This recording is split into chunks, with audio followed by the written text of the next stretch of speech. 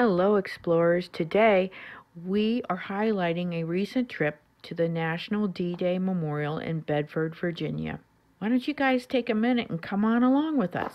On June 6, 1944, the Allied forces in one of the most pivotal battles of World War II invaded the French coastline at Normandy in order to propel the German soldiers out of Western Europe and open the way for victory. The D-Day National Memorial, which was a congressionally approved memorial, was dedicated on June 6, 2001 by President George Bush. This memorial was constructed in honor of those who died that day, fighting in one of the most significant battles in the history of the world. This monument receives an average of 60,000 visitors a year, and it is a structure that encompasses 88 acres at the base of the Blue Ridge Mountain. The grounds of the monument takes visitors along a journey which describes the politics and perils that were going on in World War II, and it pays tributes to the men and women who served their country and the world in this very dire battle.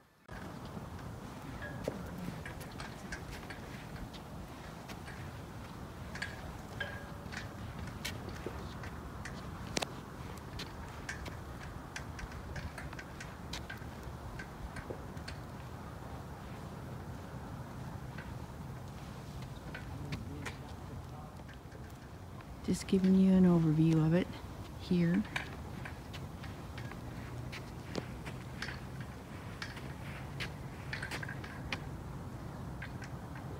These flags represent each of the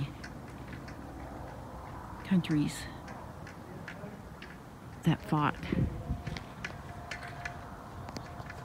In the center of it stands a huge 44-foot tall arch, which is embellished by the name Overlord that was given to the crucial D-Day operation. It is also highlighted by a reflecting pool that surrounds a captivating sculpture which is symbolic of the trudge the soldiers made across the beaches.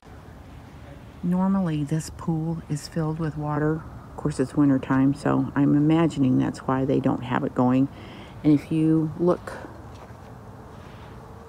those little spikes that are sticking up right there, they actually spray up, they're little fountains that spray up a jet of water and simulate bullet fire that the guys were taking on the beach. See how these represent what the bunkers with the machine guns were as they were stationed above the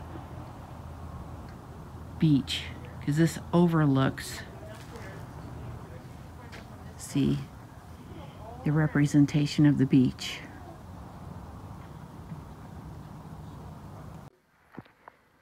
Bedford, Virginia was chosen because this very small town provided a company of soldiers to the 29th Infantry Division, activated on February 3rd, 1941. There were still some 30 soldiers in that company on D-Day, with others from Bedford and other D-Day companies. At the end of the day of invasion, 19 of the company's Bedford soldiers were dead, with 2 more dying later in the Normandy campaign.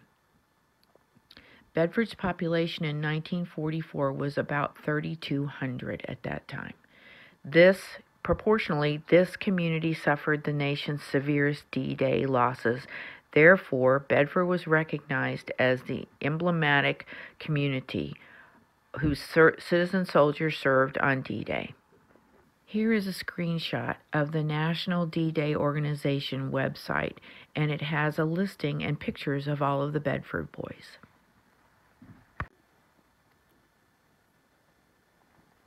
The final memorial required 8,000 cubic yards of concrete, 900 tons of granite, and 30 miles of electrical wiring, with 6,000 tons of stone supporting the 300-ton Overlord arch. The reflecting pool is designed to hold 50,000 gallons of water.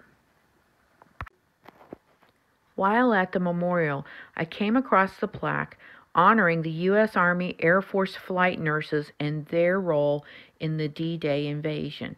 As a retired OR nurse, I was intrigued and had to look into this more.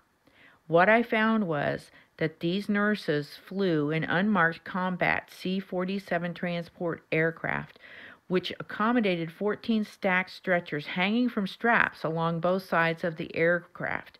They were trained to care for the wounded soldiers during their medical evacuation flight from the forward combat zones to rear safe areas where they would have hospital care. This was just amazing to me, that what these women had to go through at that point in time. It is important to note that the C-47s were unarmed but were protected by fighter aircraft along their channel crossings and while they were on the ground in Normandy. This new World War II concept of air medical evac from the frontline combat zone, cared for by trained flight nurses, was a very big success both in Europe and all theaters of the war, and saved many lives. The D-Day Operation Overlord was a total success and marked the beginning of the road to victory in Europe.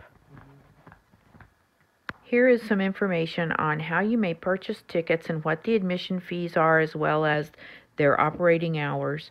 And one thing to be aware of is there are complimentary guided walking tours that are available. They're daily between 10 and 4 p.m.